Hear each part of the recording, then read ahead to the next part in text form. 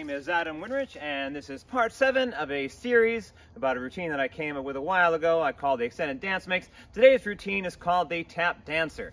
I'm going to be using a set of 5-foot nylon performance hybrid whips, and this video goes out to the Whip Cracking 101, the monthly challenge group on Facebook run by Justin Bareski.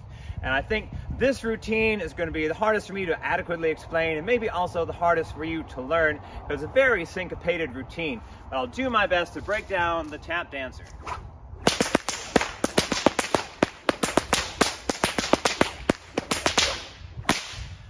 Basically what's going on is each hand simply does 6 cracks of the volley and then swings up, takes a little break, and does 6 more cracks of the volley. That's all that's going on in each hand. 1, 2, 3, 4, 5, 6, swing up. 1, 2, 3, 4, 5, 6, swing up.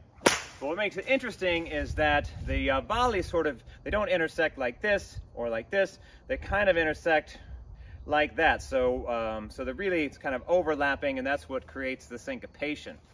And kind of how I came up with it, if you were following last month's video, it was a lot of doing the volleys in your left hand and fast figure eights and volleys in the right. And then to get the skills up for the Tap Dancer, try keeping the volleys going in your right hand and do the fast figure eights in your left. So we'll start with the right hand fast figure eights, and then without taking a break, switch to the fast figure eights in the left hand, and back and forth.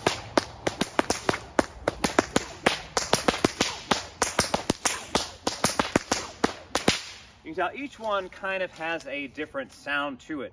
And then once you can get that far, then it's just a matter of doing 6 cracks of the volley in each hand. And you notice when I do the routine, you should be able to clearly see when the whip is swinging up, so you take a break, and the other hand keeps the volley going.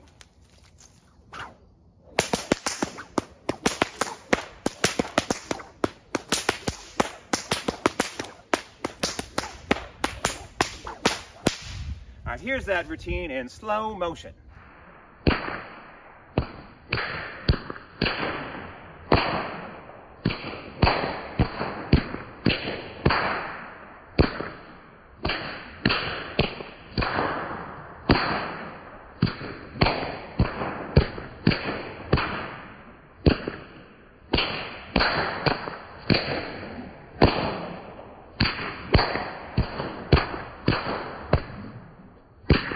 Good luck learning this routine. If you have any questions or comments, feel free to either email me or leave a comment on this video. And shout out to all my patrons on Patreon. Thank you so much for your support. I'll also put a link to my Patreon in the description if you want to support this channel with as little as $1 a day. And I'll finish out this video with another rendition of the Extended Dance Mix.